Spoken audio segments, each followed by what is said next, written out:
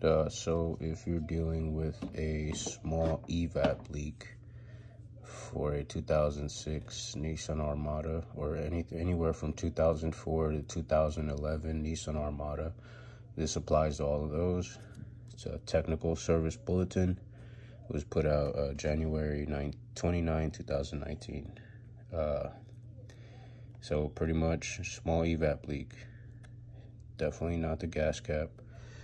And you can find this online. You just type in the technical service bulletin 2006 Nissan Armada, or what year you have, and small EVAP leak. So don't replace the vent control valve. Replace the vent control valve O-ring seal. So unfortunately, the O-ring seal is discontinued. They no longer sell it anywhere. So what you have to do is pretty much buy the whole new vent control valve, which sucks.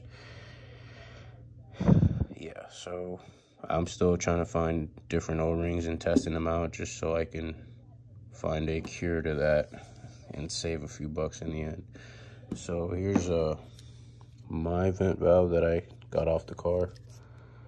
And here, let me go here where there's some light. So this is the one I got.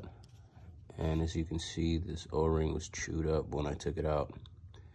And I smoke tested the whole vehicle, and there was no leaks found. So it's a super minuscule leak. Like, it's so tiny that you couldn't even smoke machine it, because you're only putting 1 PSI through this whole system, which is not a lot. So it was super hard to find this leak, but I got to find it once I noticed this. I tested this out, got a power probe, opens and closes like it should, purge valve as well. So the hard part is just trying to find another O-ring like this size.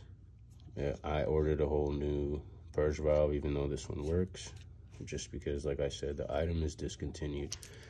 So yeah, that's pretty much what will cause a small EVAP leak on a Nissan Armada. Let me know if you guys end up finding an O-ring replacement somewhere.